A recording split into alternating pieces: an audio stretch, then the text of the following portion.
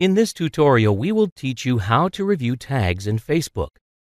Without the review option for posts and photo tags, you will simply receive a notification and post or the photo tag will appear directly on your wall. In order to enable the Review Tags option in Facebook, go to the Settings button and select the Privacy Settings option.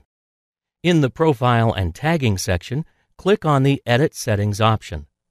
In the new Profile and Tagging window, click on the Off option beside the Review Posts Friends tag you in before they appear on your profile. Click on the Disabled button when the Profile Review window appears and select Enabled before you click on the Back button. Change the option Who Can See Posts You've Been Tagged In on your profile to Friends if you don't want everyone to go through your tags. If you want to review tags friends add to your own posts on Facebook, click on the Off option and a new window will appear.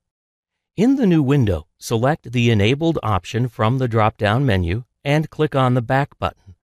Once you have made the changes, click on the Done button. In order to check whether the review tags are functional, post something on your wall from a different profile and tag your profile name in it. Now go to your profile and you will notice a notification asking you to go to Profile Review in order to review the tag that has been added. In this review page, you can either approve or disapprove the tag which has been added by simply clicking on the check or cross buttons. If you approve a tag, it automatically appears on your wall and in your news feed as well. From a different profile, tag a photo with your profile name. Click on the Finished Tagging option once you are done and exit the window. Go back to your profile and you will see a notification for the Review Tags.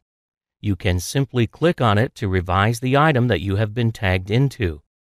Click on the X button to disapprove the tag so that it won't appear on your profile.